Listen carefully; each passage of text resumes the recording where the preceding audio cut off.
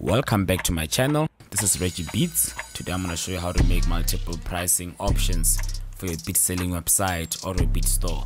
The multiple pricing options are just like a size of a t-shirt. When you're going to buy a t-shirt, you can choose which color you want and what size you want. So that's what we're gonna do, because on default, when you just set up WordPress and add a product, you get it like this. And if it's like this, you can't really change anything. You can't really select which one you want. So to do this, we're gonna go to our dashboard and jump to attributes. That's where you set up your pricing options. So now you're gonna scroll down to products, and then you go to attributes. As you can already see, I already have the attributes for license type, so I'm gonna create another one to show you how it works. So now we're creating the attribute, so we're gonna call it license type demo, because I want to show y'all. Then I'm gonna click on add attribute. So you can see now I have the license type demo here. All I have to do is to configure the item. The items are the license types. So I go to configure items, and then I scroll down, I put MP3 lease, then wave lease,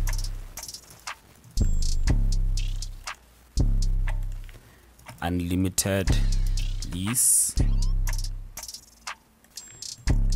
and exclusive license. So great, now we have all our 4 licenses here. We just need to arrange them in any order that you want. I like to put MP3 at the top, wave lease second, unlimited third, exclusive, because the way you arrange them here is how they're gonna appear in your store. So now we're gonna go back to that beat that didn't have any pricing, the Young Thug type beat, because we have set up our attributes. So let's go back to our store and go look for the beat. So here's the beat here. I want to edit this beat so I can put those pricing options here. So I'm gonna click on edit product, then you scroll down here where it says product data.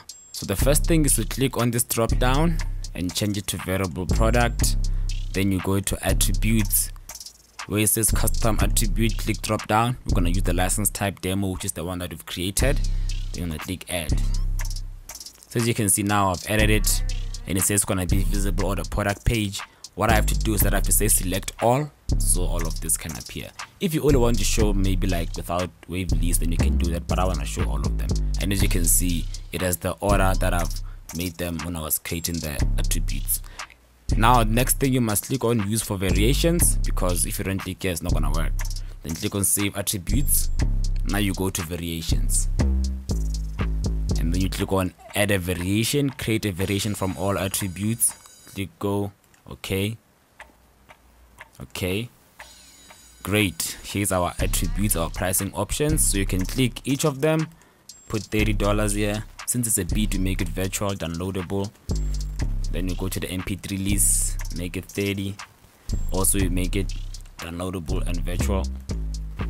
Then you go to unlimited lease, make it 100, virtual downloadable, exclusive, make it 10,000. Then you click on save. Now let's view our product. Okay, great. As you can see now, we have the license type demo. Now you can select which license you want, which is great. And if you want to put the descriptions of each license also, it's pretty simple. Let's just go back to edit the product. So we're gonna scroll down all the way to variations, MP3 lease. As you can see by description, there's nothing. So I'm gonna go copy this by the description. I'm gonna paste it in there. I'm gonna paste it in here. Then I click save changes. Then you'll see once I view the product. Okay, when I select MP3 lease, I get this information. If I select wave lease, I should get the wave lease information. So yeah, that's it. You can add more descriptions as you want. So that's it for this tutorial. Let me give you one more tip before I leave.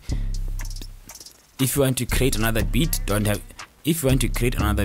to go through the whole process again. You can just go to edit product and go to duplicate this as a draft. Then you can just continue from there, so that you don't have to set up your attributes all over again. I'm out. Peace. Don't forget to hit the sub button.